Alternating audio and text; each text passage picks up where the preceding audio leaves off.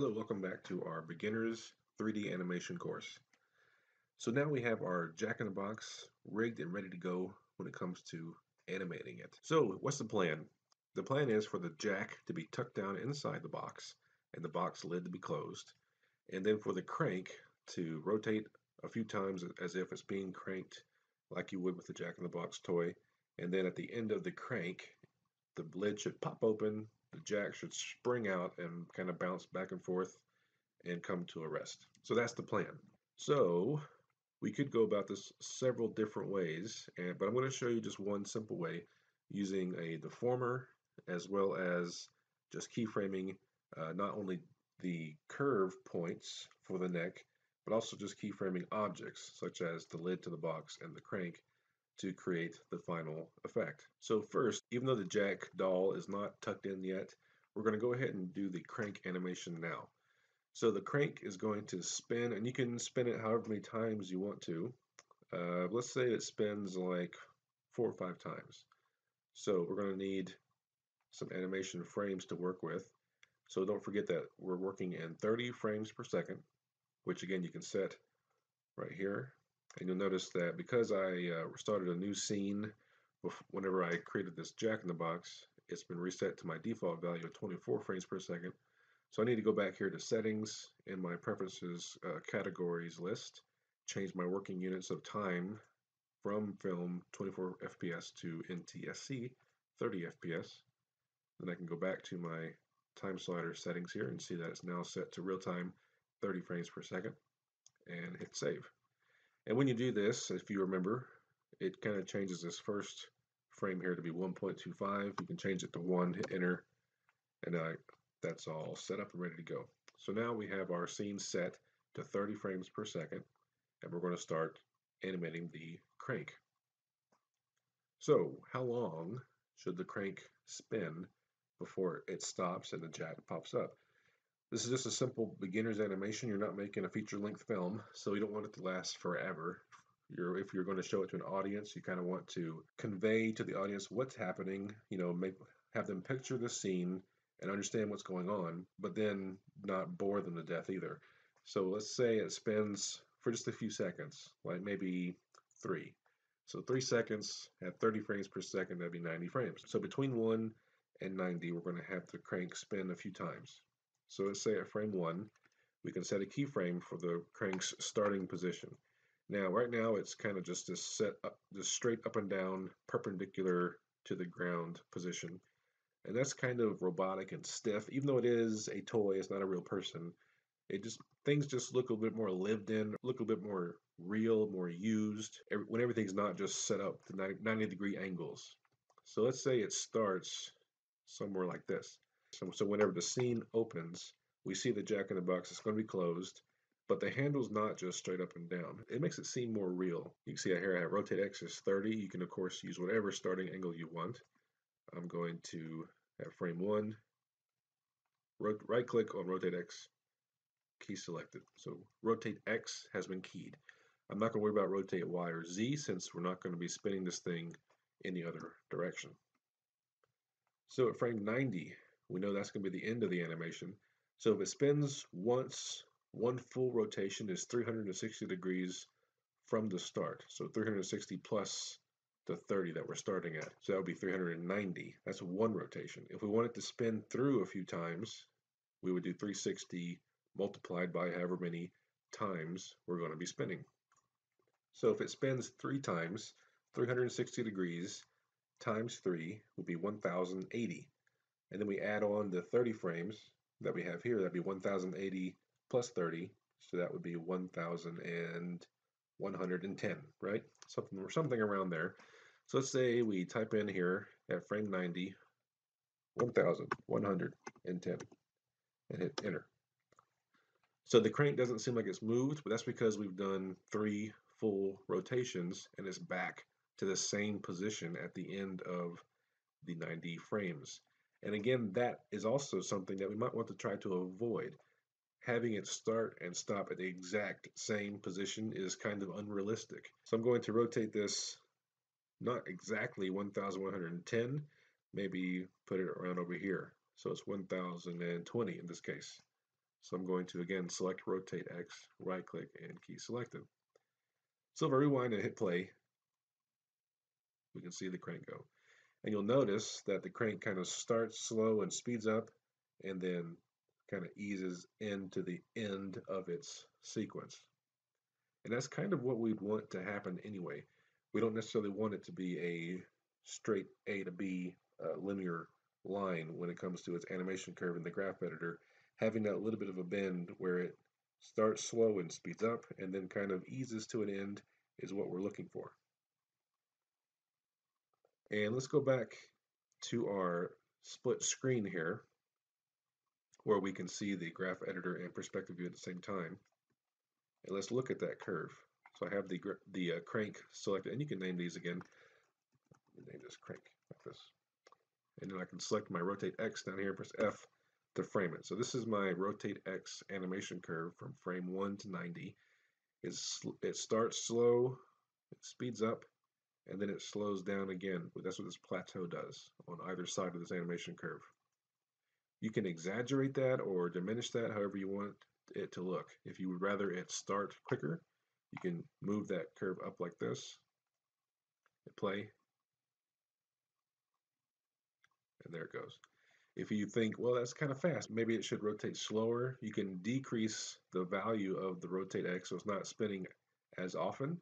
If you still want it to spin the same number of rotations, maybe you need it to last longer, and then the spin won't be as fast. So that's how you would control your visual. So for example, if I select this keyframe at the end of my curve, you'll see here in the stats, this is at frame 90, and this is the value, 1020. You can change that value to change the number of rotations. You can add a rotation by, if I add in, 360 here, so it'll be 1380, for example. Let's go ahead and do that. Let's just show you 10380. And hit enter. You'll see my curve changes shape, and I've added another rotation to my crank's movement. So it all depends on how you want your crank to move. Faster, slower, less rotations, more rotations, and so on. So our crank is pretty much done when it comes to the animation process. So we're at frame 90. And at frame 90, that's when the crank stops, which means that's when the jack-in-the-box starts. So at first, we want the lid to pop open and the jack to spring out. So first, we need to tuck the jack in, right? So how are we going to do that? There's several ways. I'm going to hit the space bar here to close my graph editor and just have the perspective view visible. There are several ways to make the jack squat down. For example, if we were to open up the outliner view, this third button down is the perspective/outliner, which gives me my perspective view as well as the outliner on the left side. You can see here all the components in my scene, including the joints. This little plus sign next to joint 1, if I click it, it expands it by 1 in the hierarchy, so you get the joint 2, click that, joint 3, and you can close them. Or if you hold down the shift key and click it, it opens all of them, so you can see the entire hierarchy list for all the joints. So if I were to select all the joints, if I click joint 6, hold down shift and click joint 1, so I have all the joints selected, and let's say I scale them. I'm going to click the R shortcut key for scale, and scale them down in the X direction. You can see that kind of works, kind of, I emphasize kind of, because the head is parented to that joint, the scaling's kind of funky. So because it squishes the head down like that whenever I scale the joints, I'm not going to use that method for getting the head down into the box. There's another thing we can do, is called a lattice deformer. So I'm going to select the geometry, the neck geometry and the head geometry of the jack-in-the-box, not the joints, just the geometry. We'll go to Deform Lattice, and in the options for the lattice, I'm going to say Edit, Reset Settings to make sure I have my default values, and hit Create. So what this gives me is this cage around the jack-in-the-box. This cage is a deformer around the geometry, and what it does is when you adjust the points of the cage, it modifies the geometry kind of like little magnets. If I right click on the lattice, you see I can choose lattice points, so I get these little lattice points that I can select. So when I select this point and move it, you can see how it kind of stretches the geometry of the head around as it's trying to be pulled toward that point. So everything within this box of the lattice is being controlled by these points. This point down here does not affect the head because it's not within this box. It will affect the geometry next to it, but not the hat, for example. So what I want to do, I don't want the head to squish too much whenever I'm tucking this thing down.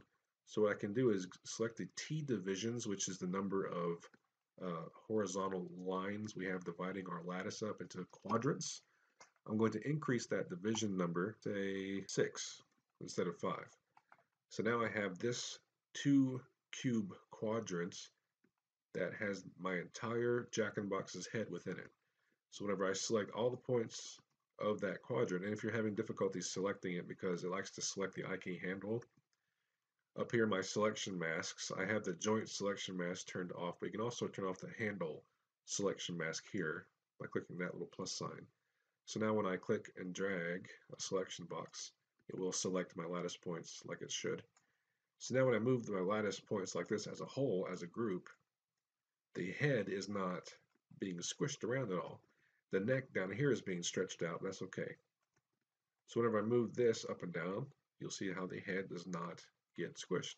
But these points down here, if I move them up and down, my accordion shape, which is designed to be squished, gets squished up and down as I move this row of lattice points up and down.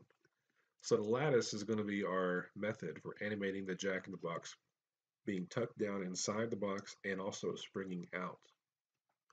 So how do we do that? Well, first, we know the box is going to be upright in its upright position at frame or soon after frame 90. Around here somewhere, the crank's going to stop at frame 90 and then the jack should spring out around this point in time.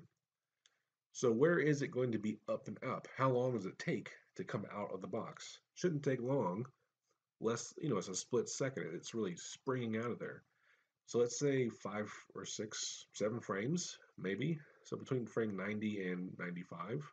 And we can always adjust the timing of this if that's too fast.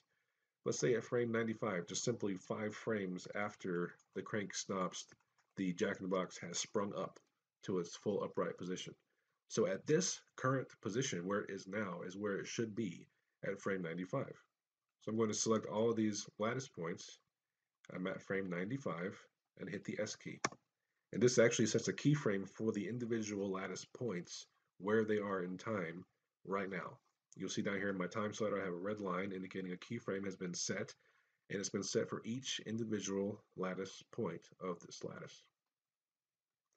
So before that, the crank over here is cranking between frame 1 and 90. The head and the Jack-in-the-Box's neck should all be tucked down inside the box. So let's say around frame 87 or so, which is split second before the crank stops, is when the jack starts to move. It's being triggered from within the box. I'm going to move these lattice points so that the head and neck are all tucked inside the box.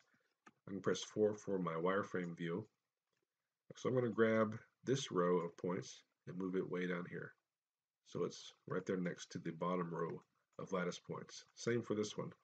I'm going to grab this row of points, move it way down here, right next to those first 2 rows. And now I'm going to grab all of these points and move it down to be right there. So you'll notice the hat still sticks up out of the box. That's okay. We can grab this top row. Let's say the hat is made out of a flexible material like cloth. And we can kind of squish it down like this. So we can presume the lid will be holding down the felt or cloth hat. And when the lid springs open, that hat also springs up into its full shape. So now with my lattice points, controlling the head and neck shape down and tucking them down inside the box, we can select all of them at frame 87 and click S on the keyboard to set a keyframe. So now, as I scrub back and forth between frame 87 and 95, my jack comes to life. So here I'm going to hit play, boing, and it just pops right up. I don't think that's even too fast. I think that's probably a good speed. So obviously we don't have all the bounciness going on yet, but that's okay. We're getting there. But we have a good starting point for the Jack-in-the-Box's movement. We have this lid to deal with. The lid right now is stuck open. We know that the Jack starts popping up right through here around 87. So before that, let's say frame 86, we can rotate this lid to its closed position. Now you'll notice right now the lid is rotated negative 120 degrees and rotate X. So when I rotate this to 0, it actually closes the box. So I'm going to do that now. I'm going to rotate this to 0, like so. Rotate X is 0. At frame 86, I'm going to right click on rotate X and key selected. So before the Jack springs all the way up, the box should be open at this point here at frame 90. So I can rotate this lid back to its negative 120 degree value, key selected, like so. One other thing to notice, you'll notice the nose right here is long enough that it actually breaks through the geometry of the box. However, it's such a fast animation that between frame 89 and 90, you don't even see it happen. So that's not something we have to worry about too much. If there was a frame within this movement that you saw the nose just sticking right through the box, you might need to adjust it. But even then, it's so fast, your audience might not even notice. All right, so let's back up a little bit so we can see our animation so far. We'll rewind, hit play.